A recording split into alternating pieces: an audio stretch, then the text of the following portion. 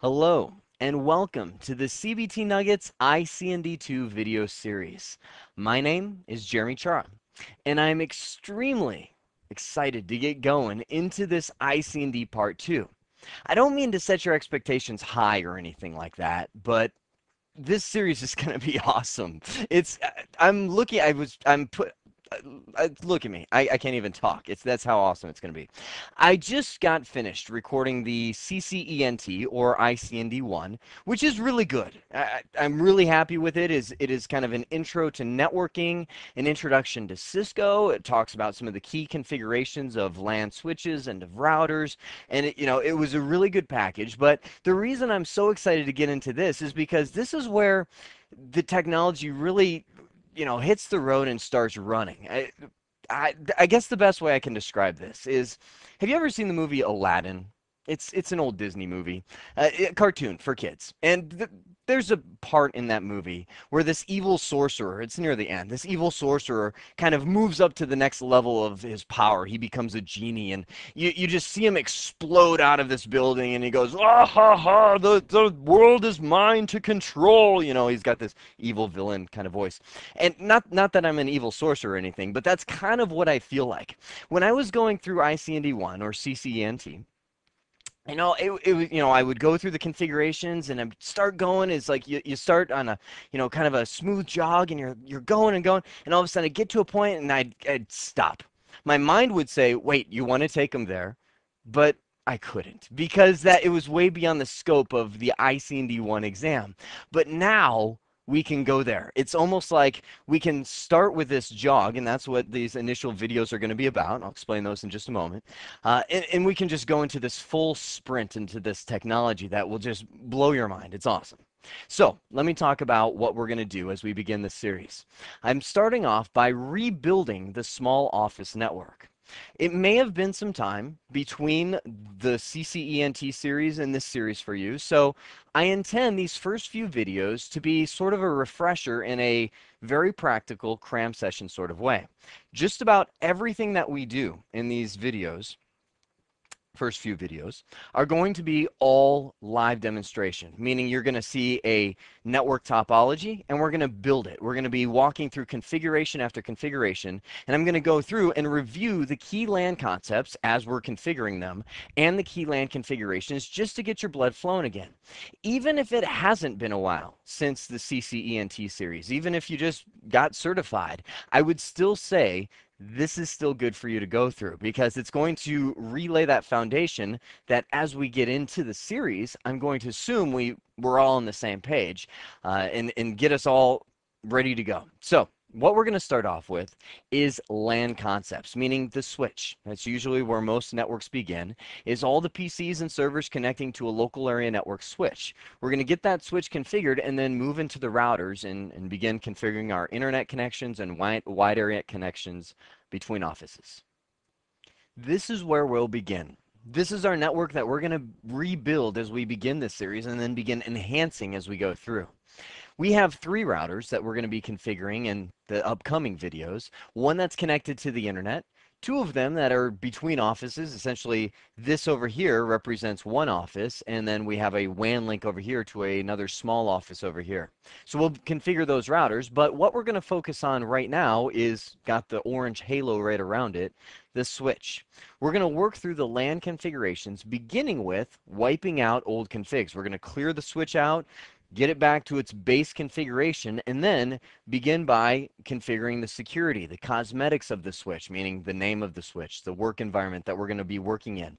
We'll get management set up for the switch to where we can telnet to it remotely and manage it. We'll work on configuring the interfaces, hard coding speed and duplex, and assigning descriptions where we see appropriate. And then finally, we'll verify our configuration using many of the show commands and show CDP to make sure what we're connected to, that's Cisco Discovery Protocol.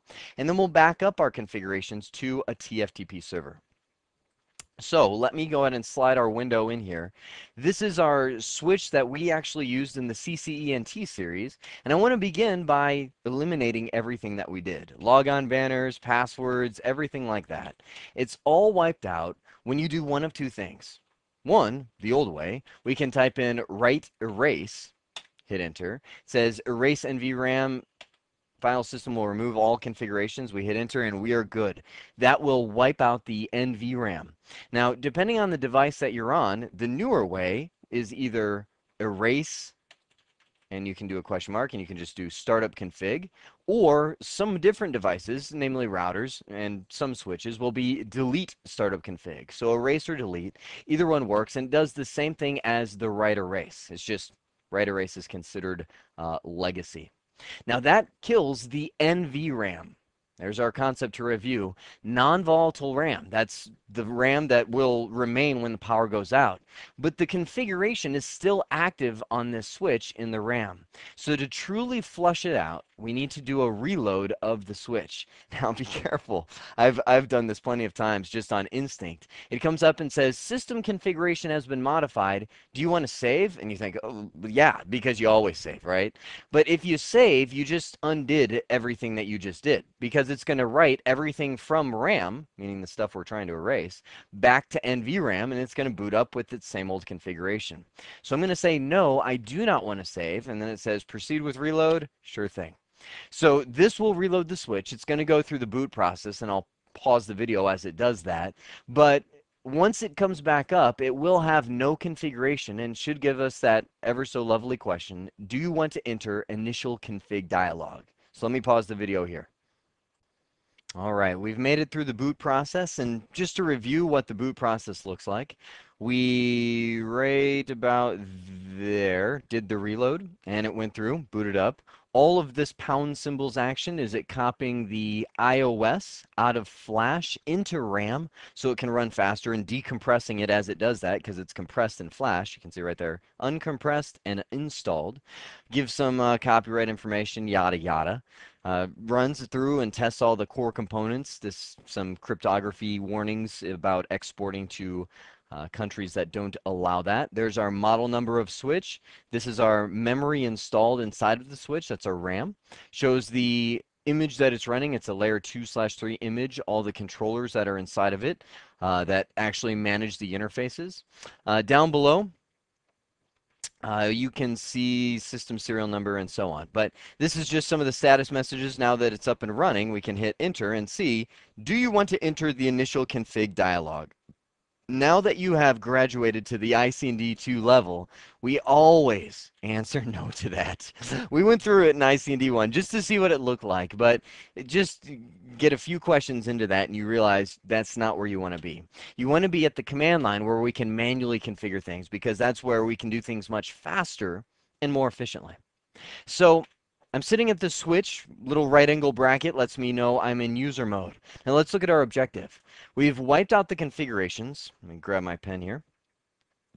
And we are good to go on that. Now we can do the passwords and banner to lock it down. Now there's a lot more to that than meets the eye. We have not just passwords for the privilege mode, but passwords for telnet and things like that. So let's walk through it. First off, to move into privilege mode, we type in enable. Tab key finishes the command. I'll move into global configuration mode and set the most important password of all first, the privilege mode password. We can do it one of two ways. We can type in enable password, and whatever we want our password to be right there, I could put Cisco as my password. But the problem with the enable password command is that it stores it in the running config in clear text. Most people, if not all, use nowadays the enable secret, which will hash the password in the running config.